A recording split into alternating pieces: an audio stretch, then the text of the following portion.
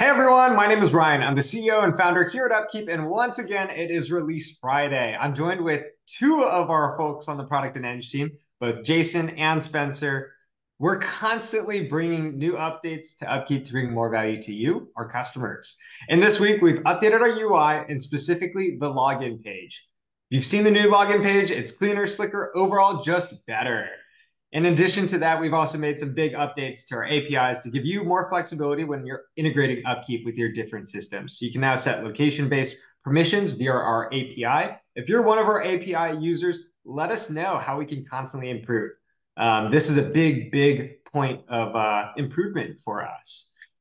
On top of that, we're also making consistent enhancements to our cycle count feature. This was one of our features that we released several weeks back, and every single week, it's just getting better.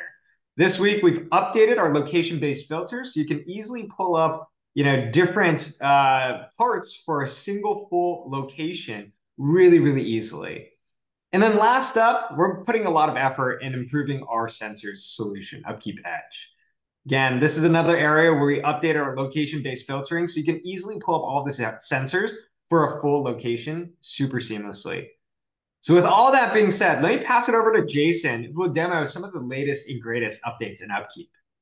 All right. Thank you, Ryan. So as Ryan mentioned, we do have a new login page that is a lot cleaner, simpler, and faster. And you can see it here.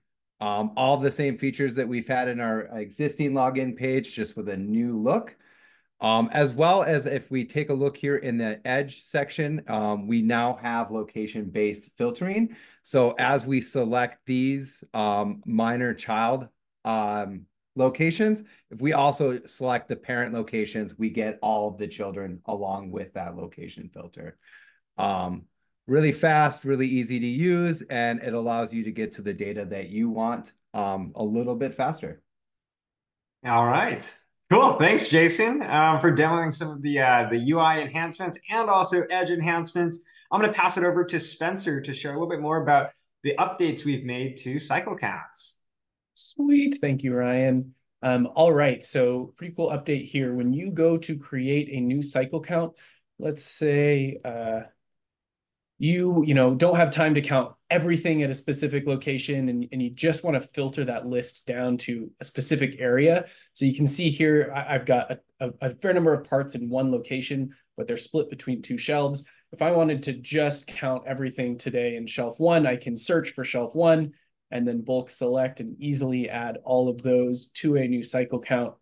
Now I have a cycle count built that's just for shelf one, allowing me to sort of very specifically pick a group of parts to go count at once. Also, if you do happen to have, a lot of parts on one cycle count across multiple areas, you can now sort this list by area so that as you print out your cycle count and perform it, you can sort of move through your storage room in a logical space, right? You can move area by area as opposed to having to sort of ping pong all over the place. Yeah, so hopefully I'd love to hear some feedback from you all on cycle counts. Keep letting us know where you want us to take this next. Thanks. Boom. All right. Thank you, Spencer and Jason. We've been hard at work. We would love to hear a little bit more about what you think of some of the newest and greatest updates in UpKeep. So go into UpKeep, check it out. Let us know what you think. My email is ryan@upkeep.com. I do my best to respond to everyone that reaches out. So thank you to all of our customers. Thank you to the entire UpKeep team. More releases in the pipeline. I will see you next Friday. Thanks again.